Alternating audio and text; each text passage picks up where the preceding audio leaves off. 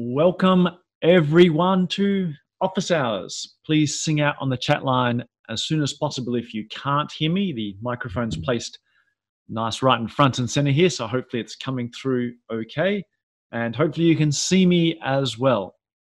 If you've come on early to the call, I had a bit of fun there. I produced a little YouTube video a couple of weeks ago about the life that all of us face, which is generally the concept of having to deal with all the technical challenges that are presented to us, not in the workplace, but by our families. So yes, that was a bit.ly.techsongguy if you have some fun. I think it represents the pain and suffering we all go through. But enough, let's not digress any further. Welcome to the November Office Hours for DBAs. This is getting up toward the 300th Office Hours in total. So it's been hopefully what you found very useful and a remarkable achievement. Hopefully we'll have one more DBA Office Hours by the end of the year. Really depends on how my travel commitments go in December. As you're probably aware, it's definitely conference season at the moment. You've got DOAG and a few others all either going at the moment or coming up very soon. But let's share my screen and let's get into it. So hopefully you can all see that on your screens. Getting in touch, as I say, is hopefully nice and easy. My Twitter link is Connor_MC_D. To save bombarding you with a million links, I came up with a system where I found this website called Linktree. And if you go to Linktree/Connor, all it does is bring up a list of all the other links. So you can get me on Twitter, you can get my blog, you can get me on Instagram, Facebook, SlideShare, etc., etc. The other thing I do is I have a YouTube channel, and all the Office Hours videos that I do all get recorded and we put them up on the Oracle Developers YouTube channel in their entirety.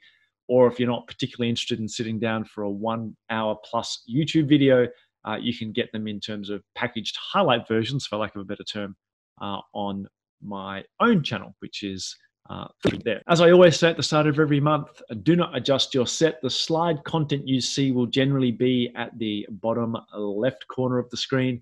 That's because when we turn this into a YouTube video, that gives a bit of freedom up on the top right for you to see my charming face. Many of you may want to choose not to have that, but that's how we have it. So a bit of bits and pieces before we get into the tech content. Number one, this is a personal thing. Up until now, all my internet usage, including Office Hours sessions, has been on 6 megabits per second. That's all we could get in Perth, where I live. And just 2 weeks ago, finally, some decent broadband speed came to my neighborhood. And so now we're on 90 megabits. Hopefully this makes Office Hours a little bit more smooth and fluid. I know I've had people come to me and say, yeah, I came to your Office Hours session. It was like watching a pixelated version of The Simpsons. So hopefully the better internet speed will be better for you and me alike. I've just come back from a couple of tours, both regarding Application Express. The first one was Brisbane, and there's a picture there. I was there with Shakib Rahman and Christina Cho, two of the people who work in the Apex team. They were a huge success, and interestingly enough, the reason I wanted to bring it up is we had DBAs predominantly in there, not just Apex developers, but a lot of DBAs. I've done a YouTube video in the past. At some stage, I'll put a link out showing where I think the value is for DBAs in terms of Apex, especially the newer releases. But we had a number of DBAs there in Brisbane. We had about 45 people in Brisbane, and in Sydney we had about 30 people. And I really wanted to put there just as a shout out to say, if you want particular content, whether it's Apex, whether it's DBA topics, whether it's SQL topics, performance tuning, etc., be aware that we're very committed at Oracle, especially the team I'm in, the database advocates team, to not just do content in terms of blog posts and stuff like that, but we'll also do them face-to-face if we can. So we have Chris in Europe, we have Dan and Blaine in the US, Stephen Feuerstein in the US, and I'm in the Oceania region. So if you want, please reach out to us. We'd love to visit you directly as customers and help hopefully make you more successful with the Oracle database. That's our intention. That's the remit of our job. So anything we can do to help, please get in touch and we'll see if we can help out. For me, coming up next week is the UK, or the week after next is UK OUG down in Brighton. Hopefully if you're in Europe or in England and you're coming along, please come along and saying hello. I've got a couple of talks there. I'll be there for the whole week. And straight after that, literally flying out of UK OUG into the Sangam event, which is India's biggest user group Oracle event. We're looking at maybe 1,000 people there. That's coming up literally the Friday and Saturday after UK OUG. So if you're in India on the call and you're somewhere near Hyderabad, please once again drop in, say hello. If you're struggling in terms of in India, struggling to get to Hyderabad, be aware that reach out to Sai there. He told me that people are welcome to reach out to him in terms of trying to get better accommodation deals. So that's enough in terms of what's coming up in the next couple of weeks. It's a busy conference season, and then we'll be into December, winding down for Christmas, but hopefully we'll be able to squeeze another office hours in. Tonight, now hopefully this moving picture comes out well, because I wanted to put more video in my slides tonight because we've got better broadband, or I've got better broadband. So tonight we're talking about catastrophes. We're talking about things that we do that I see in my, I'd rather not say, but maybe upwards of 30 years of IT experience, the things that I often see that customers do wrong. Now, I'm not jumping up on my high horse here. I also include myself in that category. I've been an Oracle customer, and I consider myself still an Oracle customer, even though I work for Oracle. We use the technology, and sometimes we encounter bugs, but sometimes we encounter problems of our own making. And I wanted to talk about some of the common ones today. That's the last of the white slides, because as anyone's known, we have this new theme inside of Oracle. It's now called our Redwood theme. And I promised the design guys I would put this up. If you're interested in how we came up with a new theme, head over to design.oracle.com. And there's lots of information there about the new theme. I quite like it. I think it's quite modern and not so much of a corporate look, which hopefully we're trying to move away from. Now, before we start, I need to spend a moment, and the phrase we use in Australia is on the soapbox, and hopefully you're familiar with that, which is a little bit of a few minutes on pontificating about why I thought a talk in terms of mistakes was important. And this is, one of my sort of, funny meme slides that I see from time to time on the internet when people make mistakes. And, the shipment of fail has arrived, or hashtag fail you see on Twitter and all sorts of things, is generally we're very reticent, very hesitant to talk about failure. And I think that's a bad thing, because the reality is if you go to a conference and people talk about all the successes they've had, we did this and it was fantastic, or we use this facility, we use this feature and we use it brilliantly, and we're pulling in this many transactions a second, and this many new customers and this much revenue, etc. Generally, that kind of stuff helps the person doing the talking. They're talking about how they prospered. But the reality is, I think the opposite is true as well. If you talk about failure, then rather than it being just about oneself, it actually helps everyone, because failures are generally cautionary tales. And even as children, our parents generally tell us cautionary tales about how to avoid getting into trouble. And that's why I think failure is actually a much better thing to talk about, because generally it helps us as a community, such that one person who inevitably was maybe the pioneer who had to encounter some sort of pain or suffering and failure, that lesson makes hundreds or thousands or millions of customers be able to avoid that pain by sharing that story. If we're perhaps have too much vanity and we don't want to share stories of failure, then what happens, of course, is that repeated people have those failures. And so that's what we're trying to avoid. And that's why I wanted to share them tonight. And I suppose the best way of describing this is I want to use tonight in terms of breaking the success hierarchy. And to help explain what I mean by the success hierarchy is we often see this kind of demographic inside the IT community. We have developers who maybe up to report to DBAs or admins, then team leads, project managers, directors, etc. And failure is one of those terrible things where it's like the game of what we used to call Chinese whispers here in Australia, which is failure gets diluted as it works its way up the chain. So a developer might have some catastrophic problem. I've shipped some code to production and I've suddenly realized this is an absolute disaster. It's going to corrupt the data. The DBA, generally, DBA and developers work at the same level. They're going to report up the chain saying, yep, oh my God, oh my goodness, the data is all corrupt. Now, the team lead doesn't want to report that up the chain because it makes him look bad or her look bad. So he'll go, to his manager, we've got some data corruption, but we got some challenges, but we're tackling it. And of course, the project manager, same thing, doesn't want to be reporting up the chain to say, we've got a cataclysmic issue here. So they'll say, we've got some issues with data quality. The director says, we're moving forward with some data challenges as he reports up the chain. And as the position you report to gets more and more senior, the risks associated with reporting failure get higher and higher. And so you start getting these, we're maximizing opportunities in the data space. And at which point the CEO is reporting to the shareholder saying everything is just A-OK. And that's that dilution of failure because everyone's so scared about reporting failure. So my motivation tonight or today is to report more on failure so we don't get this kind of scenarios in your own customers where you're banging the drum saying we have a problem and that just continually gets diluted down and filtered away until bad things happen. I can give you a real life example. I worked for a place which shall remain nameless. I won't even talk about the field of work they were in. But many, many years ago, I worked at a place where a project literally ran off the rails. And over the course of 2 years, when it finally made it up to the point where it was meant to go live, they realized that they were like years away from ever delivering, and they were $2 billion in the hole, $2 billion in debt on this project. By the time the CEO finally got an honest report saying, yep, things have actually gone really bad. The warning signs were there for those 2 years, but no one was prepared to report their challenges up the line until it finally got to the CEO. He had to report to the shareholders saying, we're not ever going to deliver this project and we've burnt $2 billion.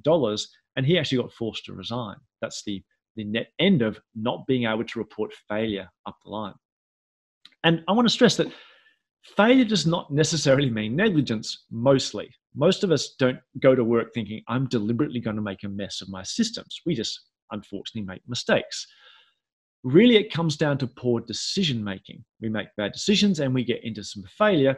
And I thought it was particularly pertinent to talk about failure in the concept of decision making nowadays, because if you've been to any of the autonomous talks that we've been spieling out over the past 18 months or so, we've been talking about your changing role as an IT professional. It's not necessarily just doing technical work anymore. That's still there, but you hear about all this autonomous. What happens now is DBAs and developers are much more focused in decision making now. They're the people being asked, what tech should we use? What gear should we use? What cloud should we use, etc. You're making big calls on the sake of your business and your business customers, and obviously you'll be held responsible for them. So poor decision making is particularly pertinent today. The responsibility is now ours. Now, I want to stress this is not a lynch mob mentality. I didn't want to turn this into 55 minutes of just going, oh, and then there was this customer and they did this so stupidly, and then there was this customer and they, oh, what a mess they made. I didn't want to be dancing on people's graves. We're not going to do it. This is more about sharing information and hopefully providing remedies as well. And in particular, and I'll be dead set honest here, I've been guilty of this myself sometimes and asked someone in forums. It's important that those of us on the call, like myself, who perhaps have a lengthy experience in Oracle technology or any field of technology, it's very easy to be dismissive or hypercritical of people who make what we would now consider silly mistakes, but for them, they were just honest, genuine mistakes. This is a website, a blog post I read a while ago, and I put a link there, nice and easy to remember, tinyurl.com, be nicer. And it's a really humbling piece of work. And I'd suggest you read it if you're a long-term Oracle practitioner. It's a great way of talking about the fact that how we actually should be humble and warm and comforting to those people who make mistakes, who have less experience than ourselves.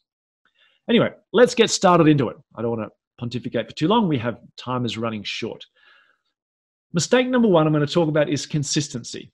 Now, that obviously will require a little bit of explanation. Let's talk about what I mean by consistency as a mistake. I'm not talking about ACID versus base here. And if you're unfamiliar with those terms, ACID is a property of relational databases. The concept of things like atomic transactions, durability, integrity, the kind of things we know and love in terms of a relational database, versus base, which stands for basically available, soft state, and eventually consistent. The thing where if you log onto Twitter from two different terminals, you might see different things at the same time. So we're not talking about the ACID versus base properties of databases, and hence we're not talking about NoSQL versus relational. It's not that kind of consistency. This is the kind of consistency which I refer to as a mistake. I run the following query: select distinct %free IoT type and compression from DBA tables. And it always astounds me. It doesn't really matter what data, what customer I go to. I run this query and I always get one row back. And that row is this: %free 10, IoT type null, compress disabled. Now, why is this a big deal? Why do I view this as a mistake? What this query is telling us that across the entire database for this customer, and I'm being a bit facetious here. The internal dictionary has some difference to this, but for customer tables, what we see is every table is created with %free 10 because that's the default. Every table is created as a heap table, which is IoT type null, because that's the default. And every table has no compression because compression disabled is the default. We've come to this place now in the Oracle database, which I find as a mistake, which is everyone just uses the defaults. Don't get me wrong, as a DBA, when it comes to creating a database, generally things like the parameters and the storage options, etc., using the defaults is a good thing. You get better support if you can go back to Oracle support and say, here's my database, it's very much defined like the default operations. But this is lower level. This is down in terms of your table levels. We used to tackle this as part of physical design. And we sort of throw back many years ago where, as database administrators or developers as well, we actually went through that, what people now say critically as waterfall, but that process of do a logical data model, come up with a logical data model, generate some ER diagrams, some entities, and then there was this separate phase where we actually did physical design. How can we best lay out the tables on the database for the needs of the business? But of course, that pretty much has gone nowadays. Nowadays, in the era of DevOps, what's happening is DDL to create objects is coming flying across the fence, either from developers or others, flying across the fence as fast as possible. And it's probably not even touching the DBA. It's going into some automated process where that DDL is being applied straight into the database. And so we never even get to see it. And thus, physical design has almost become a thing of the past. My verdict here is there is still no excuse for us as DBAs to not do physical design, even if we're not seeing the DDL, even if it's being wrapped up in some sort of automation process, such as Liquibase, Ansible, etc. All it means is nowadays, in the world of DevOps, is we should be doing our physical design later. And what I mean by later is after the fact, after the tables have gone in. There's nothing to stop us from doing that and capturing that benefit later. So let's tackle those three things one at a time. Let's talk about %free 10 first. The reason I think %free 10 is generally a mistake is when I look at most computer projects, now I've drawn a little graph here showing a project, we have the various phases of the project. So at the top is phase 1, which starts at the earliest point in time, then phase 2 and phase 3 up to phase N. And there's always a phase in the documents for that project called the archival phase. This is where we will remove old data and keep our database a steady state, etc. And yes, that phase is generally in the document or the yellow sticky that's stuck up on the wall as part of a scrum or a sprint. But tell you what, it's the one phase that never ever gets done. You know, we used to call it just, we've run out of budget. Now we call it something more fancy. We call it technical debt. But either way, archiving is one of those things that just never gets done. In fact, if I change the graph slightly, my view is always, if the current phase of a project is phase N, where phase N is indicated by that dotted line, the archive stage is always N+1. And it doesn't matter, as the project moves along, the archive phase moves along to be just always out of reach. And in particular, databases are actually changing for genuine reasons as well, not just because we haven't got the budget or the inclination to do archiving. Databases are changing, and you've probably seen this slide rammed down your throat many, many times over the past few years about big data, volume, velocity, variety. That, if one more person, tells me about the 4 V's again, I'm going to absolutely lose my mind. But as a result, we're storing more and more data, and we're never, ever getting rid of it. What does that mean? It means database core fundamentals, the 4 things you do as DML, select, insert, update, and delete, aren't really applicable anymore. We're never deleting, and we're very rarely updating. We're simply taking vast amounts of data, slamming it into the database, and then querying it. Under that new model, that more modern model of database, %free 10 is a bad idea because %free 10 is all about updating data in place. Even if we're still deleting data, even if we're deleting old data, we actually managed to have one of those lucky projects where we did actually get into the archive phase of our project. Even then, %free is not really applicable to systems that just do inserts and deletes. All that %free is applicable for is if you're updating data in place. For that reason, my view is the default, your probably default for %free should be %free equals 1. Because why reserve 10% of your entire database for free space that will never be filled? Because it's only going to be filled if you update rows. And moreover, it's only going to be filled if you update rows that make them larger. So %free equals 10, I think, is the product of a bygone era. Systems were different in those days. We should be looking at %free 1 as being our default.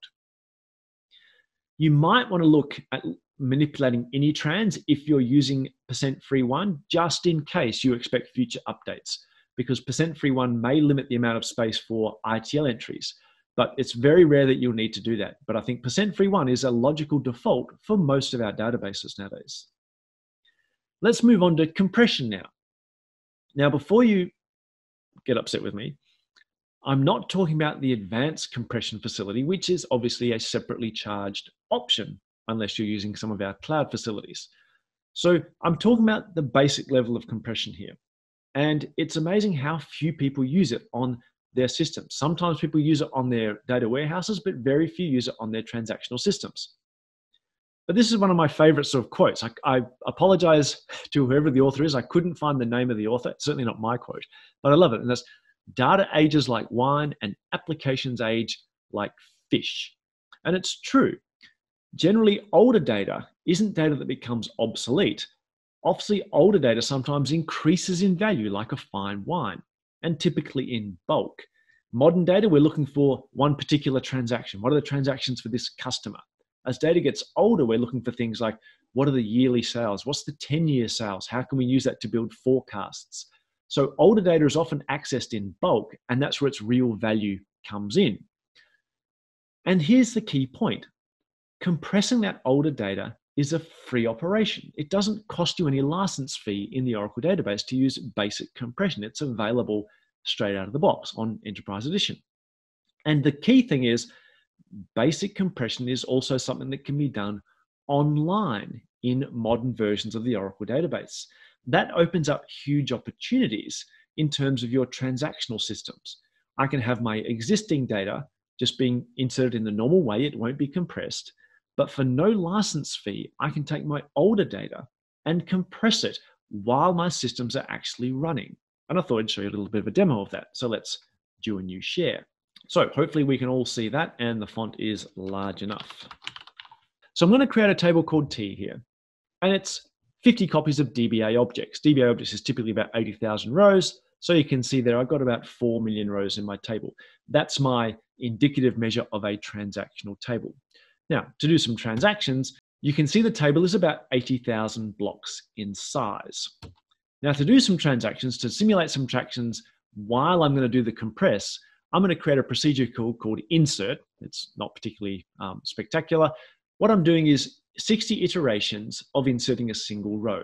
And each row will have a negative object ID. It makes it nice and easy to find it in the table because currently the table only has positive object IDs. And I'm going to sleep for 1 second. So because it's 60, an iteration of 60, that job's going to run for 1 minute. And every second it's going to insert some rows. Now, rather than firing up another window, which will make my Zoom excessively complicated, I'm going to submit that as a job. So I'm going to submit it as a job. And with Windows, jobs may sometimes take a little while to start running. So to prove I'm not fooling you, I'm going to do this little routine here to make sure that the job is actually running. It's finished now, which says, yes, that job is definitely running. So while I'm inserting rows now, one every second, I'm going to actually move my table, my transactional table, and compress it and do it online. So it won't take too long. The table's not too large, only 4 million rows. But while it's busily compressing, be aware that we've got a job in the background running and inserting rows. To prove that to you, I can actually query my table called T, where all the new rows, there are object IDs that were negative, to see. And you can see They've been regularly coming in. It took about 30 seconds. It's been running for 30 seconds. If we look at the actual data, you can see it's 15, 16, 17, 18, starting from the top. We are still quite happily inserting 1 row a second. They didn't get blocked, they didn't get held up, etc. We can do compression online while transactions are occurring in our databases. If I go look at the size of the table after I've compressed it, you might see something that looks a bit alarming. It looks like, oh my goodness, the table is still 80,000 blocks. The only reason that is there is that's a figure that's calculated by Optimizer Statistics. If I actually regather the stats, chug, chug, chug, we'll see that it's actually not 80,000 blocks anymore. The table is actually about 1/4 the size. So there I have a system which has online transactions still coming in. They're not being impacted. I can compress the data, which goes and tabs all the existing data, which in a real situation is obviously your older data, and I can compress it while transactions come in. Now, when I'm doing queries on this table for older data, like show me all of last year's results, all of last 10 years results, then of course, that's going to be approximately 4 times faster on full table scans because this is now much, much smaller. Don't get me wrong, new transactions are coming in and they are not compressed, but I can do this compression activity once a week, once a month, etc. at appropriate times. Don't get me wrong, if I'm absolutely slamming this thing with transactions, that would not be a good time to do a compression. What we're looking for is a quiet time where the number of transaction volume is as low as we can manage, and then the compression won't be impacted and won't be as impactful on transactions. But you can see there, it's not actually stopping them from occurring. The compression runs while transactions are quite happily being created and committed. There's no blocking locks going on there. So it's pretty cool.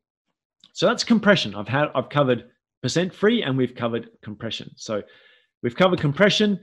Let's now talk about the last one, IoT type.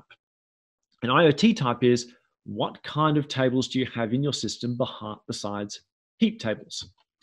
And the key thing here is really understanding customer needs. And I'll show you a demo now that I've done at Oracle Code a number of times, hence the OC prefix in the script name there. But I've added some to it so I can actually see what's going on behind the scenes. I do this script at Oracle Code as a way of sort of a pseudo magic trick, but we'll do it much more openly here. So let's do another share. So this is the magic demo we do at Oracle Code events. We have a table called My Transactions 1. It's effectively a simulation of customer transactions. There's no rows in the table, and we're going to put 200,000 rows into it using this table called tab 200K. I'm going to do this query now on customer 160.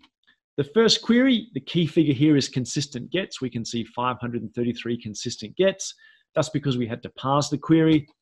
If we do it the second time now that we've parsed it, it's 402 consistent gets, and that's repeatable. We can see it is 402. That's what it costs to get customer 160 details from that table.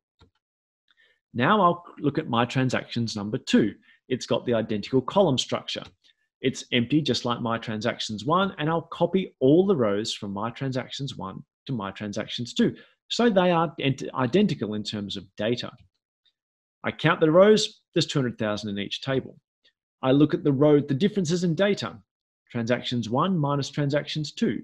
Transactions 2 minus transactions 1. There's no difference in data. They even had the same indexing structure. So this is what we do at the Oracle Code events. We say, look at these tables are intrinsically identical. To refresh your memory, if I look at my transactions 1 for customer ID 160, it's still 402 consistent gets. That's what it costs. Let's run the exact same query against my transactions 2 for the exact same customer. Bear in mind it's the exact same data, and it's 131 consistent gets. So that's almost 4 times faster, and don't forget that's the first query. Now that I've parsed it, now it's 39 consistent gets. Now it's 10 times faster. And that's where we leave the demo at Oracle Code. We say, look at this, isn't it amazing? You know, it's some magic trickery here. Let's actually move through to actually what I want to display here, which is about the IoT type. Most of us probably will have guessed that the difference here is the way we've structured the table. My transactions 1, if we look at the DDL, is just a stock standard heap table, like so many people do for every single table in their database. And for a lot of tables, that's fine. If we look here, you can see the word using index, but that's purely for the constraint, my transaction PK. It's the constraint definition here that is actually the index. Let's now look at my transactions number 2.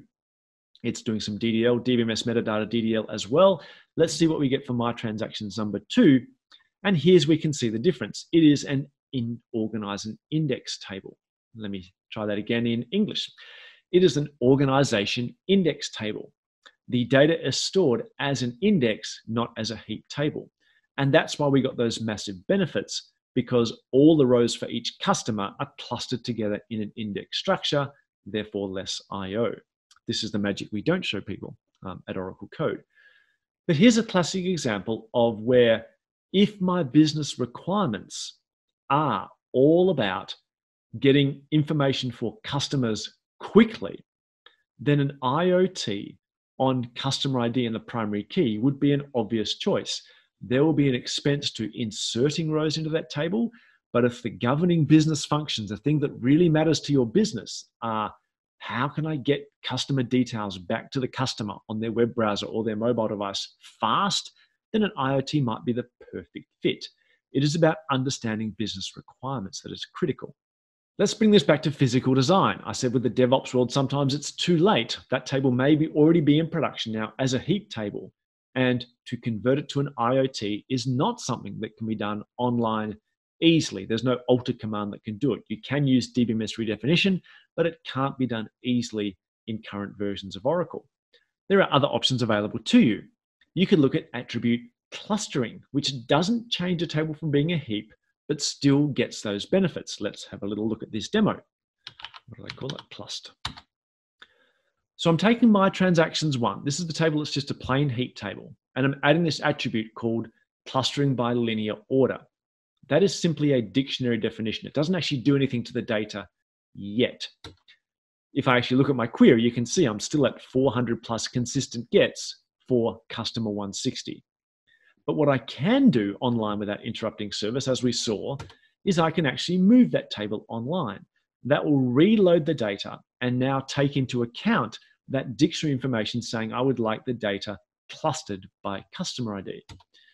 I regather some stats, and now when I look at customer 160 for my transaction 1, which is a heap table and used to be 400 consistent gets, now down to 60. I'm not as good as the IoT, but I'm very, very close. I'm still looking at 6-7-fold performance in benefit there by using linear clustering. So these are some of the options available to us when it comes to physical design after the fact. I can't convert to an IoT, but I can look at things like linear clustering or even randomized clustering to actually get performance benefits based on business requirements. And I keep stressing, it is based on those business requirements. If your system says, I need to get data by transaction ID, then you might look at a different structure. But in this example, we're looking at customer ID. That's the key. That's mistake number 1. Holy moly, the time flies. Mistake number 2. Let's jump ship a bit here. A mistake number 2 is having clean backups. Once again, that seems like a very odd statement to make. Let me elucidate on that. This is something I've seen at many sites over the years. Thankfully, it seems to be dissipating, but I saw one recently, and that's why I thought I'd share it with you. This is such a really common backup strategy, especially in sites where they are perhaps a bit strapped for disk space. And in the world of budgets, etc., that often becomes the case. On Monday, make some space available, start your backup, do your backup, and finish your backup. On Tuesday, make some space available, start your backup, and finish your backup. It seems a fairly sound strategy. But the problem, of course, is this. The moment you clear your backup and start another backup, during that time frame, you actually have no backup anymore. And that's a big drama, because if you were to have some sort of problem during that time frame, you actually are left high and dry. And this is one of the key things that it's amazing how often I see this still, whether people are using RMAN or not, or even old style backup scripts. That concept of clearing out some space to make available for the next backup is fine as long as you have lots of backups, not just one, because you will literally one day, as sure as night follows day, you're going to end up with no backup at all, and then you're in dire straits. And of course, people say to me, yeah, we would never do that. We're not stupid. But you might be able to do it. You might be doing it in what I call an unknown or unintentional way. This is perhaps a more common reason nowadays that we see people, what I call, not actually having a backup when they think they might actually have one. It's not as obvious, not as standout as actually wiping out some files and then overusing that space. That seems to stand out like, yeah, I would never do that. But I'm amazed at how many people have this in their backup scripts. They want to make sure that the backup is clean. As I said, clean backups I'm claiming are a mistake. So the first thing they'll do is they don't want to get any errors. So they do a cross-check. Cross-check backup, cross-check copy, cross-check archive log to make sure that the RMAN catalog is all in sync with the real world out there, because that's what we want, the catalog and the control files in sync with the real world out on disk. And then for those things that are now expired, that are no longer found, we do delete no prompt expired, and they're gone. And then our backup, of course, will report no errors. That's a really bad idea. Cross-check was never designed for regular use inside your backup regime. Cross-check is designed for emergency or out of the ordinary purposes. Oh, what did I do then? Did I zoom in? Let's go back. Let's look at why this is a bad idea. Let's say I've got a whole stack of archive logs there. I've got some archives starting at 2670, 2671, 2672, etc. These are all the archives I need to back up. These are the ones that are not yet backed up. Now, for some reason, unbeknown to me, it could have been an errant script, it could have been a bad disk, whatever. Let's say we've lost one of those backups. RMAN is great. It's hooked into the Oracle database. It knows what archives are meant to be there. It knows what archives are meant to be backed up. So out of the box, if you just say, I want to back up my archives and one's missing, RMAN is going to absolutely lose its mind. It's going to give you errors and all sorts of things. It's just going to be really, really upset with you. This is a red flag. You're missing an archive. This is a big deal. However, if you're running this as part of your backup script, your regular backup script, let's do a cross-check. Let's do a delete, no prompt. Well, when that archive is missing, when you do a cross-check, it's going to actually mark that archive as, yep, I expected the archive to be there. It's no longer there. It's therefore expired. You'll now do your delete. The RMAN catalog is, yes, now perfectly in sync with reality. But reality is a problem. Reality is where you're missing an archive log. So what's going to happen is RMAN's going to say, yeah, we're cool. Life's great. I've backed up everything I need to back up. Every backup you do is going to say, yep, everything is fine. There are no problems to report. And of course, that's well and good until you try to restore or do a recovery, because you'll happily restore from a database backup set or backup image. And of course, you'll start rolling forward. You'll get to archive 2671, and that's when your world will come crumbling down. Because at no point in time did RMAN say to you, there's a big drama here because we're missing an archive log. So that's a more common example nowadays I see of people effectively using clean backups, but actually creating mistakes for themselves. Please don't use cross-check as part of your regular scripts in RMAN. Here's my mantra when it comes to backups. For data files, I don't like the term redundancy. And I know that inside your standard operations in terms of RMAN, you can say, I want to configure my backup retention for either redundancy or recovery window. For me, I prefer recovery window because if I have a corrupted data file and I back it up, it doesn't matter if I back it up 3 times or 10 times, it's still a corrupted data file. So I always think about, I want to make sure my recovery window is satisfied, whether that's 7 days or 2 days, whatever. And that way I can do regular tests. I don't like the term redundancy when it comes to backing up my data files. Conversely, when it comes to archives, I actually don't prefer recovery window. I prefer redundancy. And the reason for that is if you lost an archive file, there is no way back. You've literally lost a chunk of redo that is required to roll your database forward. So for me, if I've got 1 copy of my archives, I'm not happy. If I've got 2, I may be happy. If I've got 3, I'm happier. And if I happen to have 15 copies of my archives because I've got oodles of disk space, hey, I'm good with that as well.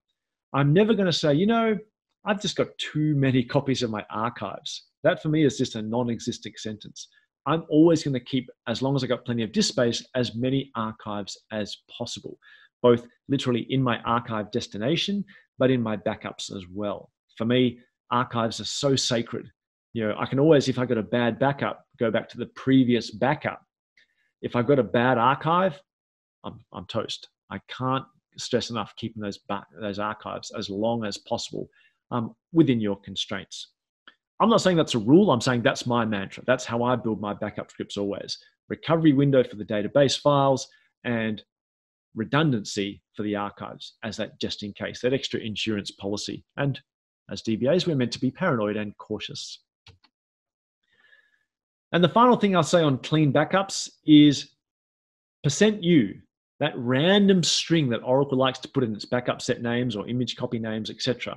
It looks ugly and often people steer away from it. It's your friend, especially in the world where people are moving from non-pluggable databases, 11.2 and 12, to pluggable databases, because as we know in 20C, that's all you get. I've started to see people's scripts fail silently with things like this. They started off obviously with only ever one system table space, but under a pluggable regime, that's different. You have multiple system table spaces, and out of the box, they're typically all called the same name, the same final file name, system01.dbf. So I've often seen people have their scripts where they're literally copying data files, just the file name, whether using RMAN or whether using homegrown scripts, to a target destination. Because in the old days, by definition, every single file was a unique name. You could quite happily copy it over. Sometimes now in pluggable databases, obviously you're going to have multiple copies of the same file name out of the box. So if you copy system01 3 times to the same target folder, then generally you're going to have some dramas. RMAN's normally going to kick up a fuss, but if you're using homegrown scripts, that's going to once more come out and bite you. So yeah, so %u, just get used to the fact that lots of cryptic names, there's absolutely nothing wrong with that. Let's move on to mistake number 3. It is a mistake to restore your database. Once again, hopefully that is somewhat of a inflammatory remark to talk about why restoring your database is perhaps a mistake. To help set the scene for that, I'm going to drink of water first. To help set the scene for why restoring your database is perhaps a bad idea, let's talk about the evolution of backup and restore. In the good old days, databases were small. They were tiny little things. And so you had a database and you had plenty of space in which to back it up. So you'd simply take a full copy of the database.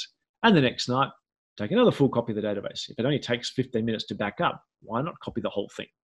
Grab another one, etc., etc. It was very easy to do backups.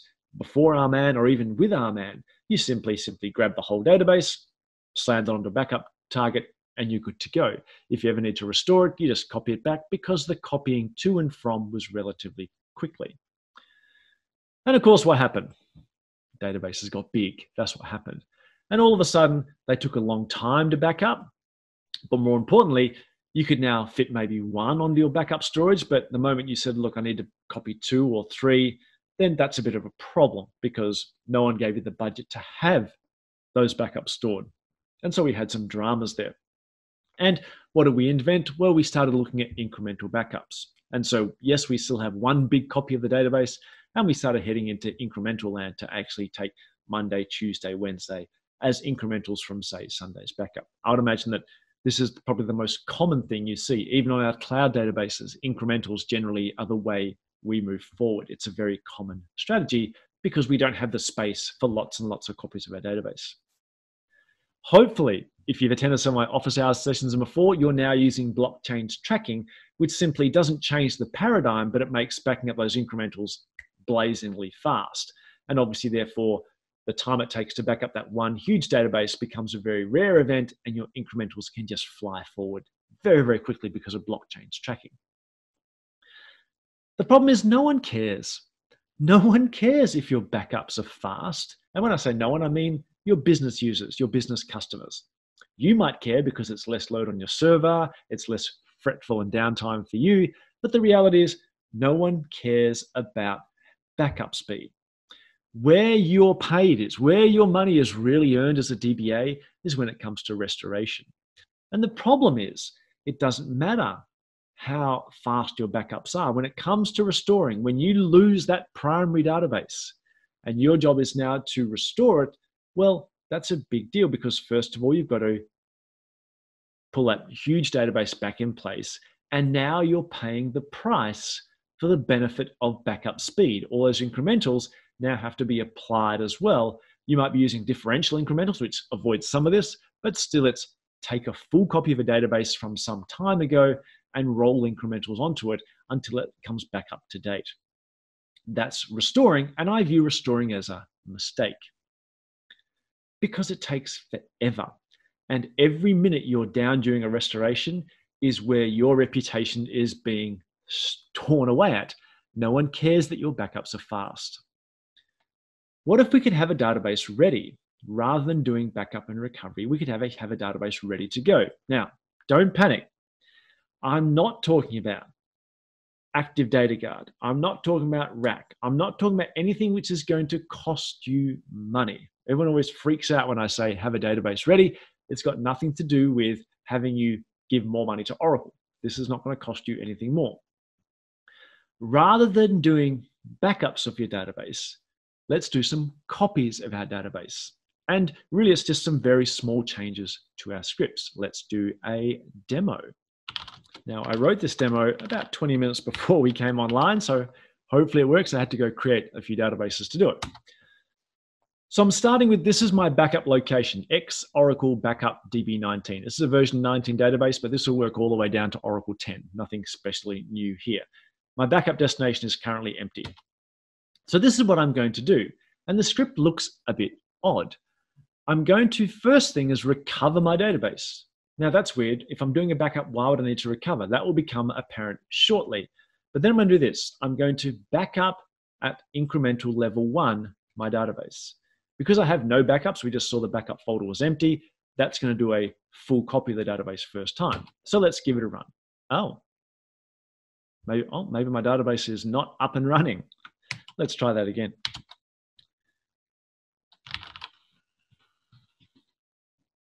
It is not up and running. The other unfortunate thing, of course, is I got Zoom running and we're recording this, which obviously chews away at the CPU. But here we go. My database is up and running. It's mounted. Come on, it's nearly open. I'm looking at the time as well. Okay, so let's see if my backup demo runs again. From the top, as you can see, my backup directory is empty. We have no backups so far. This is what I'm going to do. I'm going to do a recovery of the database. And that seems weird because I'm meant to be doing a backup, but that will become apparent shortly. Now I'm doing a backup at level 1. Now, because we have no backups, the first one will be a full copy of the database. Let's see if this works. That looks a bit better. So as I said, the first thing is we're doing a recovery first, which does nothing. It says I have nothing to do to recover on. So we'll come back to that. I have no parent backup copy, which means I have no level 0 to work for. And so this first copy, even though it's level 1, is a full copy of the database. It's a very small database. That's why I created it before this demo started, such that we could back it up quite quickly. You can see that now we have some files in our backup destination, and it's just a very empty database. We got sysorg, system, undo table space, users, etc. Just the 4 data files in a default database. This one's non-pluggable to keep it nice and small. If I look at this, you can see the size of the files are pretty much comparable to the size of the database. I've got 500 megs for sysorg and 480 megs rounded down here in the database. So it's reasonable to assume that that is literally a copy of the data files. They are literally copies as opposed to backup sets. Let's go into RMAN again and run that same backup. This is the next day's backup. Once again, it does this thing. It tries to do a recovery and finds nothing to recover, which is correct. I'll come back to that in a second. Now I'm doing an incremental, and it's very, very fast because I have a full copy of the database to work with, and this is now just the changes. Once that finish is done, now I can see my backup folder. I've got the original full copy of the files, and I've got my incremental, which is only 130 kilobytes because I've changed very, very little. So I have a full copy and 1 incremental. Now let's run my backup script on the third day. Now here's where things get interesting. My recovery is actually doing some work now. If I scroll back up, you can actually see the recovery phase is actually doing some work. What it's doing is taking that incremental I just took, and it's rolling that incremental into the full copies of the files. That full copy of the database is now being rolled forward. And then it goes ahead and takes another incremental. So now you can see I've got my full copy of the data files. I've got my two incrementals, and this incremental has now actually been pushed into the full copy of the database. So the full copy of the database has actually been moved forward slightly as well. Let's actually do a little bit of work now to actually prove that this is working. I'll drop a couple of tables. I'll put some new tables in place. So I'm actually doing some work. I'm creating some objects in the database. And I can look at my SCN number on this database. It's 1957479. Now I go back and do my nightly backup. There's my users table space. It's currently at 8:52 p.m. in Perth time. And just to prove that things are actually happening here, I run my standard incremental backup. It rolls forward an incremental, and then it does another incremental. Now when I look at my users thing, it has moved from 852 to 853. So the file name of the full copy of the users database has moved forward. If I go look at Recovery Manager, I can actually see I've got some information there, but notice the checkpoint SCN is still lower than the one I actually queried. The other one was, I think it's probably gone, has it? Yeah, I scrolled it off. I think it was 1957 something.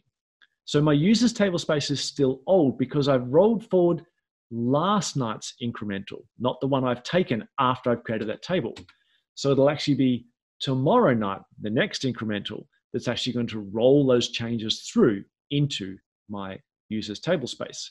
So if I go into Recovery Manager and list out the SCN, now it's moved on to 1957. So it's picked up those two tables, T1 and T2. So what have I achieved here? Let me do that pictorially. This is what I've achieved. I took a backup and I took an incremental. I then took another incremental, but as part of doing that, I rolled the main backup forward. So that backup now is now quite close to current point in time. When I took the next incremental, I used the previous one to roll that backup forward as well. So my full backup is not one from last Sunday anymore. It's always one that I can just go back, maybe just one worth of incremental. I'm shrinking that backup restore time down dramatically because I only ever have to apply one incremental. At which point you're saying, it doesn't really matter how many incrementals I have to apply. It's the cost of removing that whole backup and putting that back into place, that huge database. That comes back to this slide. If we can free ourselves from the concept of our file names have to be these pretty file names in pretty locations, that we just don't care where the database is, any file name in any location is a valid database, then backup databases, which are copies of the database, become very, very powerful. As I said, I've got this full copy of the database, which I've been rolling forward. Now I've had a catastrophe on my main database. What do I do? How do I restore that database? Because at the very start of this topic, I said, restoring is a mistake. Well, let's see what we do. I need to kill off my database. I'm simulating here that my main database has been fried. I'm just going to shut down abort, but let's say it's blown up, it's lost some data files, etc. I'm just going to kill it off, shut down abort. So how do I restore it? What do I have to copy around? Well, here's the key. I don't have to copy anything around. I'm going to start up my database in mount stage because I'm trying to recover it. It's going to take a while because this is a little old slow PC, but it's doing its best. Come on. Okay, finally it started up. So there's our database started. As I said, it's been corrupted. We've lost our data files. Do I have to do a restore? No. Because I have, let me scroll back a bit. Because I have this backup, which is literally a copy of the database, and it's a copy of the database that I have been rolling forward in time, there's no restore to be done. I simply say, switch my database to become that copy. The database is now the files that were on my backup location. It's now a fully fledged database. I can recover it, which simply says take the latest incremental and push it forward and open the database up. I'm done. There was no restore being done. There's no file copying going around. And in fact, if I now log on to my database, it's open and you can see the database files are actually now the backup files. Now, I now take a backup. Where would I put this backup if I'm putting it here? Well, I would simply put it back in the original location. I would simply flip-flop over, assuming those disks are still valid for use. And so that's the benefit here. If I start using backup as copy and that rolling recovery mechanism, I actually don't need to ever do a massive restoration. Restoration can be considered a mistake. We just want to do database switches and database recoveries. It's blazingly fast. The other benefit of that is if you have sufficient disk space, then I can have one database which is only one incremental behind. I could have another database full copy somewhere, which is perhaps 5 days behind if I ever need to go back further than that. I could have one which was 10 or 15 or 20 days behind. So if I ever got to the point where I need to recover quickly to yesterday, I've got my standard backup. If I need to recover quickly to a week ago, I've got another backup, which I can go back to that one. Once again, just switch to copy. If I've got one which is a month old, I can switch to that one as well. So I can have a few copies kept at various points in time. All I change in my script is I say recover up until sysstate minus 14, recover until sysstate minus 30, etc. That's the only change in that script I have to do. The RMAN infrastructure will take care of rolling that forward just enough to keep it as old as I require it. That's pretty cool. We're going to do this next month as well because I didn't even get halfway through the list of mistakes I wanted to cover. But what I'm emphasizing is the importance of failure and the importance of us being able to share our failures with others. Most of these things you've seen in the slides today and the demos today are things that I've done or I've learned the hard way in my Oracle career. My favorite example of this is I went to a talk many, many years ago given by an Amazon DBA. And they spoke about the fact that they inadvertently set the max extents unlimited facility on the bootstrap dollar segment, which is the very first segment the database reads when you actually start the database. Next time they bounced their database, which was 3 months later, long after this had been long forgotten, the database wouldn't start. And this is one of Amazon's most famous outages way back in the day, where literally they were down for 2 days. And obviously the media were all over them because they had to get actually some internal help from Oracle Sport to come in and actually hack their database dictionary to actually fix this. They actually had to do some binary editing of files because they'd inadvertently set max extents unlimited to a special internal table. How do we know about this? The Amazon DBA gave a talk about it. That's what I like, the concept of sharing failure. That was a lesson that said to every single person on the planet who runs a database, don't ever do this. It's absolutely terrible. Anyway, the hour is up. Thank you very much for your attendance. It's always a pleasure to have you online. Hope you found something useful today. And yes, there'll be more mistakes next month because we have much more to cover. So I'll try to squeeze that into December, but if not, it'll be in the new year. As always, thanks very much. Please reach out to me on Twitter if you have any thoughts or comments, and hopefully we'll see you all again soon. Thank you, everyone, and enjoy the rest of your evening, morning, day, etc. Thanks, everybody. Enjoy the day.